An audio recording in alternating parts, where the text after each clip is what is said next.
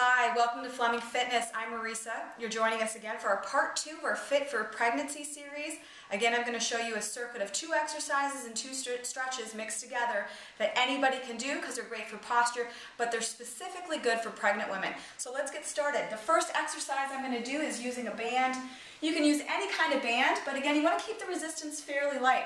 We're going to start with an external rotation, which is specifically good for posture. Posterior delts, you're going to grab your band like this.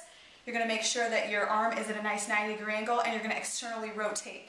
Bring it out and hold. That's the key. Exhaling on the way out.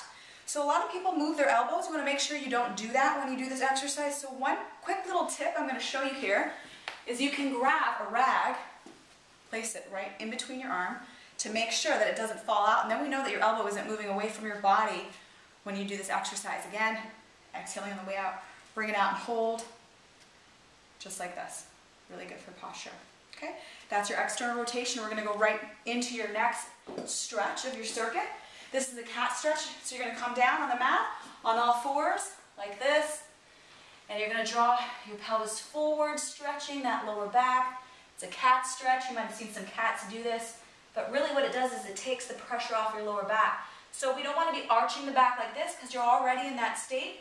We want to specifically focus on this stretch, releasing some of that pressure from your lower back. And you hold this anywhere from 30 seconds to a minute, and just hold, bring in the abdominals, stretch out that lower back. Okay, so we're going to go right into your next exercise, which actually is your inner thigh stretch. Again, also stretching the hip flexors, but your inner thighs as well. So what you're going to do is you're going to come, sit down like this, bring your knees out to the sides, your feet together, and you should ideally be able to, bring your knees to the floor. So for a lot of people this is a little difficult, but with time and practice it can be totally done.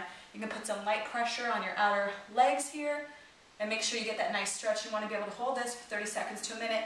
No pain, but it should feel nice and comfortable.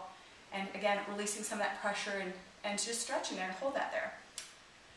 And last but not least, we're going to go into our last exercise, which actually is again using those bands we used earlier.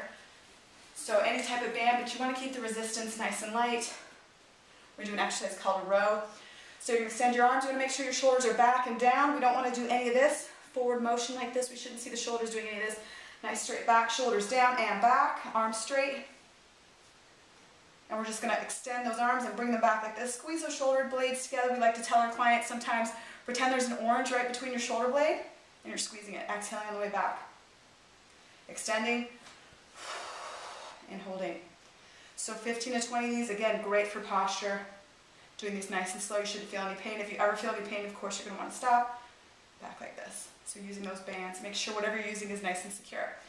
So that's our second part of our Fit for Pregnancy series. I hope you enjoyed it, and see you soon.